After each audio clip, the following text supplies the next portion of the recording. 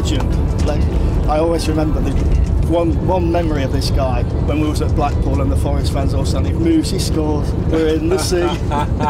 I'll never forget that one. So for me, I always look for improvement. I think it's an improvement, and then we have like stability with the new owner, with the manager, and then they're going to do a good business hopefully this summer, and next season is a new season, and hopefully it's going to be better. I'd say the best game is when we beat QPR 5-2. Season highlights.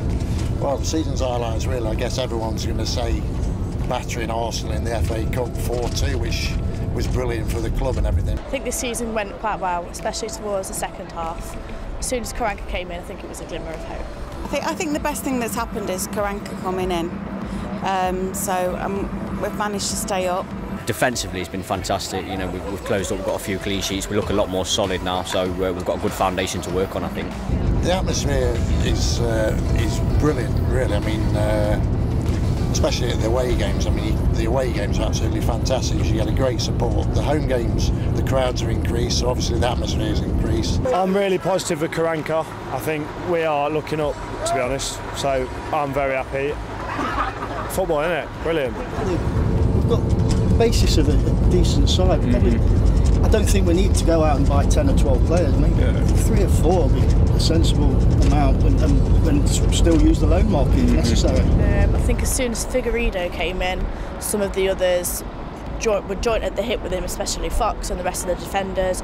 We're all just making him settle in and make sure he was part of the team. We need 2 or 3 good strikers in. It definitely needs to strengthen there. With the right signings, I think if we could score, then probably top 6. Who knows? Who knows? I believe in Forest. It's going to be interesting to see how Karanka does and who he can bring in. I think next season's going to be the one, but we've said that for many years now. So, you know, we never know. And obviously you want to go up, but you've got to look at the division and how tough that division is going to be next year. The teams coming down are always tough. Realistically, playoffs, we optimistically, automatic promotion. Next season we'll be up there in the top 6. Come on, you Reds!